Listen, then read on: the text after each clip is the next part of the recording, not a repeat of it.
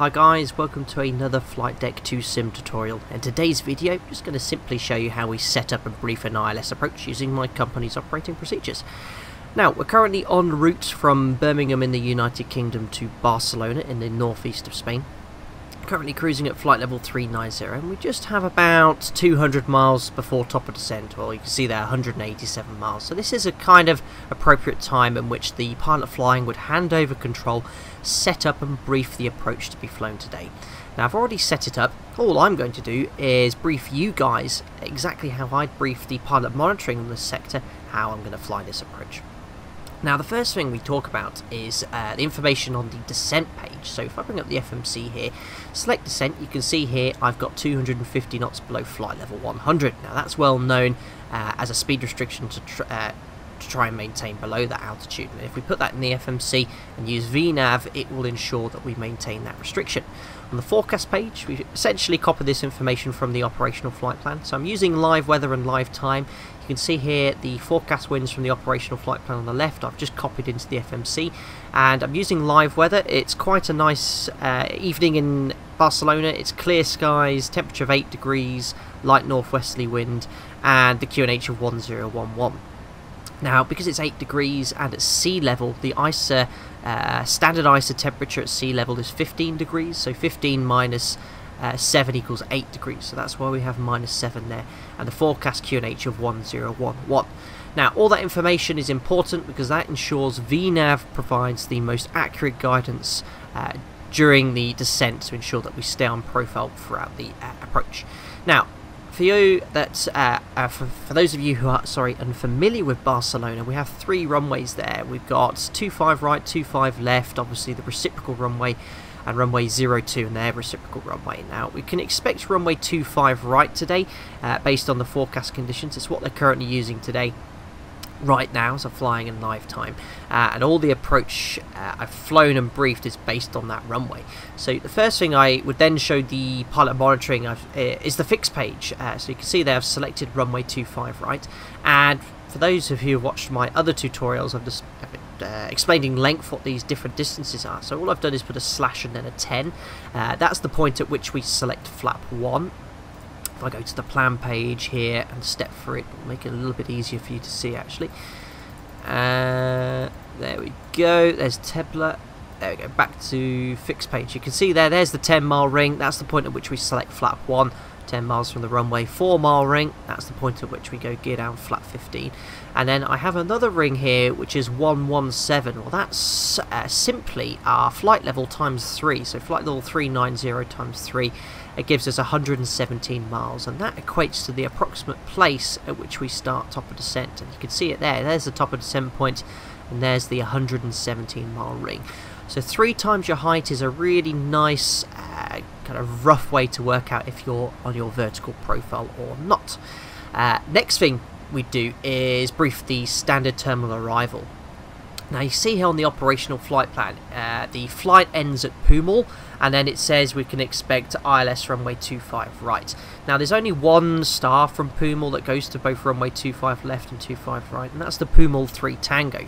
And you can see here on the departure arrivals page, if I select arrivals, there's the ILS 25 right. You can already see I've selected the Pumal 3 Tango, and we're using the Charlie Lima Echo transition. Now, I don't need to execute that because I've already put that in pre-flight based on the forecast conditions.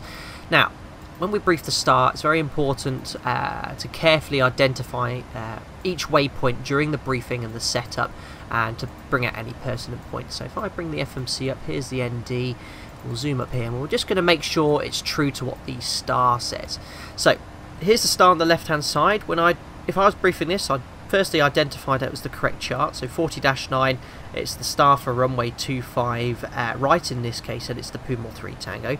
The first waypoint at Pumal, we've got flight level 250 below, that checks in the FMC. We next have Charlie Lima Echo DME 35 miles. Well, there's holding there if it's very busy, but we don't expect any holds today. Next waypoint is D327J or Juliet. Now, what does that mean? Well, that means on the 327 radial from Charlie Lima Echo VOR at a distance of 10 miles, we need to be at flight level 110.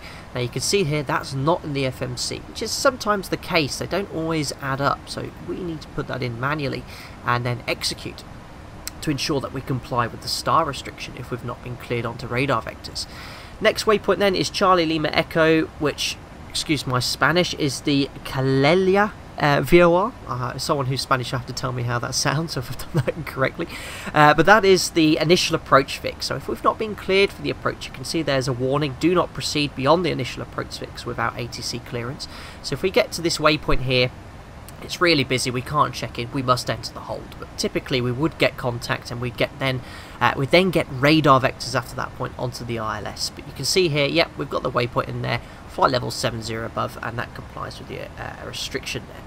Now, it's a bit of an SOP for my airline and also a requirement for most Spanish airports that after the initial approach fix we must not exceed 220 knots, and it's a nice sensible speed to fly.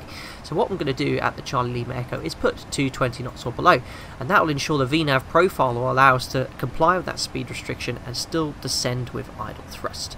Now, just before we finish briefing the star, it's very important to mention the MSA. That ensures that, the MSA, or the minimum sector altitude, ensures that we are free of all obstacles and terrain so long as we're above that height. So you can see here the MSA to the north of Barcelona, where we're approaching, is 5,700 feet. So as long as we're above that height, within the 25 miles of Barcelona, we're going to be clear of all obstacles. If you're below that height, you can't guarantee that you are clear of obstacles, and if you ever lose your situation awareness, you must climb to that height as a minimum to ensure you're going to be free of any terrain. So that's the star briefing complete. We'll now bring up the ILS chart, and we then brief the ILS to the pilot monitoring. Now, the first thing we do is start right at the top here, which is the really important point, which is the briefing strip. It's got all the vital information required to fly the approach. So you can see here, the first thing I would do is identify the chart, so 50-10, which is the chart number, and then we can have a look at the ILS frequency approach. So we can see here for the ILS we need 109.5. So you can see here down on the nav display, the nav 1 and nav 2 box, I've got 109.5 tuned as the active ILS, and on the standby frequency I've got 116.7, which is the Barcelona VOR as a backup for the missed approach. Next thing I need to do is confirm the final approach track, which in this case, looking at the chart, is 245, and you can see here that's set on the MCP selectors both sides. And you can also double check that in the FMC on the init ref page. You can see here 109.5.245. Now it's important that that is set in the nav boxes both 1 and 2 and also the MCP courses, otherwise the approach function won't work, you won't be able to fly the ILS.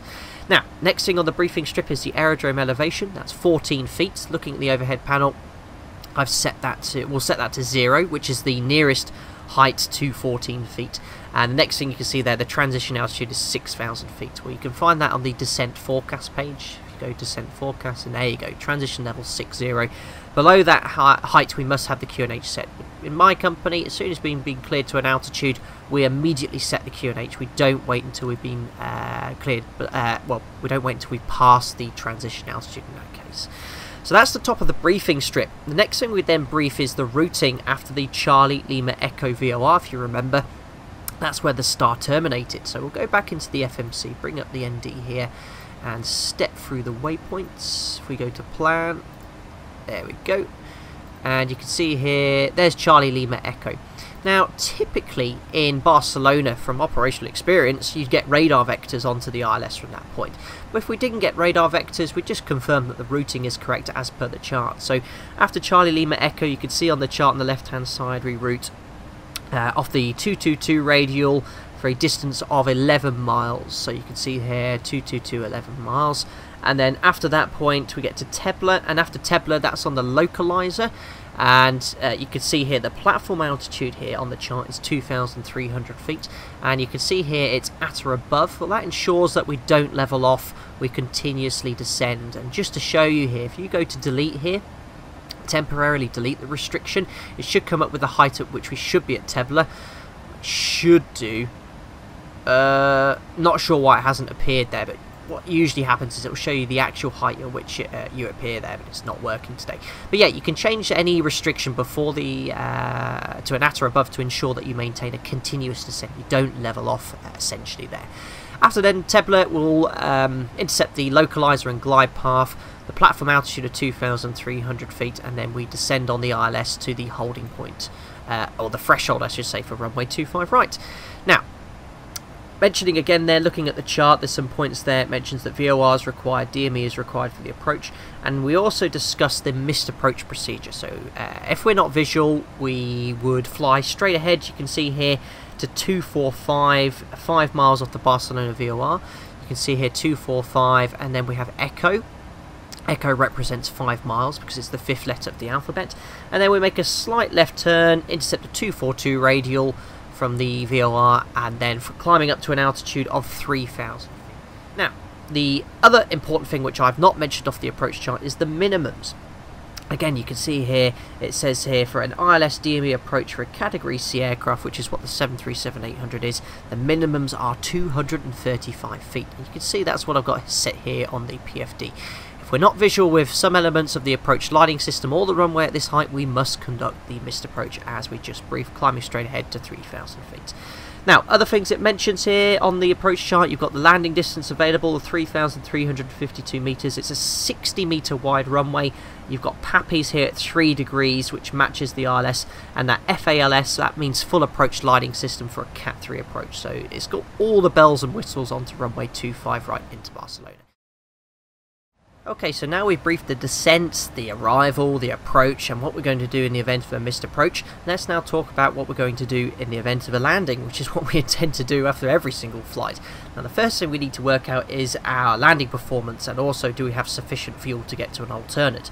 Now, if I bring up the FMC here, you can see on the progress page we expect to land in Barcelona with 3.5 tons. Now we check that against our alternate to make sure we've got enough. In this case it's Girona, which is quite close to Barcelona, and we need about 2.5 tons. So we've got a ton extra of fuel. Now we use as a conservative figure 2.4 tons now, so we've got nearly 25 minutes of holding fuel before we have to initiate a diversion. Now, you can see then, currently the fuel on board is 4.4 tons. We'll be landing in Barcelona with 3.5, so we're going to burn another 900 kilos. Now, remember that figure? We go to the init ref page and we then subtract 900 kilos from our current gross weight to work out our actual landing weight. So if we put 57.7, that's our actual landing weight today. Now, on the left-hand side here, you can see the Boeing OPT app.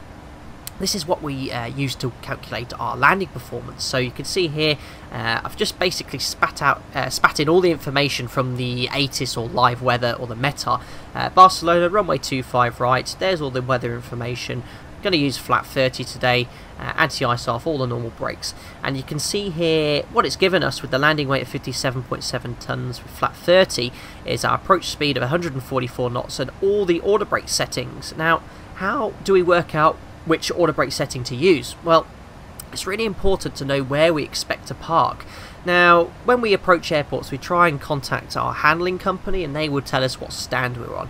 So let's use a fictitious stand in Barcelona. There's absolutely hundreds, but typically where my company operates, we park in Terminal 2, which is to the north of runway 25 right. And let's use stand 122 as an example. Now if you look at 25 right, you can see there's an exit there, Papa 6. Now that's going to be the most efficient one to exit at, because it's going to give us the shortest taxi distance. But we need to work out what the landing distance is for runway 25 right to vacate at Papa 6.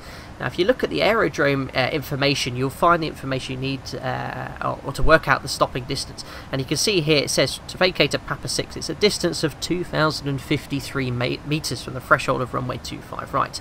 Now, armed with that information, we can go back to the Boeing OPT app and we can see there, right, what order brake setting do we have? There you go, order brake to 2,111 metres. That's pretty close, that's only 60 metres difference. So I would say to the pilot monitoring, right, I plan flat 30, order brake 2, and vacate at Papa 6. Alright, so you can select flat 30, order brake 2, and then we'll plan to vacate at Papa 6, and we'll use second detent reverse. Typically we'd use idle reverse if we had a long turnaround or the last flight of the day, but if you had a quick turnaround, say 30 minutes or so, the brakes can get quite warm. You'd actually want to use reverse thrust to reduce the temperature of the brakes on landing. Just to finish off the briefing then, we'd simply say then, after Papa 6, we'd vacate to the right, then it'd be a very short taxi via Juliet November onto gate 122. Now, another thing I'd mentioned to the pilot monitoring was any threats associated with the airfield. So you can see they're very complex taxi routing. I'd stress that as an important point as well, and it is a short taxi, and also Spanish ATC, they can talk very quickly. If you're non-native like myself, it can be a little bit difficult to understand. Okay, so that is essentially the briefing. Once the briefing's complete, you then hand over control, or pilot monitoring, who's currently pilot flying, would hand over control back to the pilot flying for this sector, telling him what modes are engaged, if there's been any changes, and then he'd call for the descent checklist. Now, descent checklist on the control column is identical to mine in the company. So the first thing it says here is pressurization, land altitude. Well, we'll confirm it's correctly set. So remember, the elevation was, off the top of the head I can't remember, let's have a look at the chart, 14 feet, so you can see we've got 0 feet set. Anti-ice is the next point here, as required, so it's not required or oft. We then have approach briefing and fuel. Well, that's been discussed. We've got sufficient fuel to get to alternate Girona, and the IS and altitude bugs. So what we're checking here is that we have the VREF set of 139 and the minimums 235 set, and the descent checklist is complete. Okay guys, that was a full briefing for an ILS approach using my company's operating procedures. That's exactly how I would have briefed this approach this evening if I happened to be flying into Barcelona this evening. I hope you found that interesting and learned something new. If you have any questions about how to set up an approach, please feel free to leave that in the comments section. I'll get back to you as soon as possible. Don't forget to like and subscribe, fly safe, and I'll see you again for another tutorial in the very near future. Bye bye.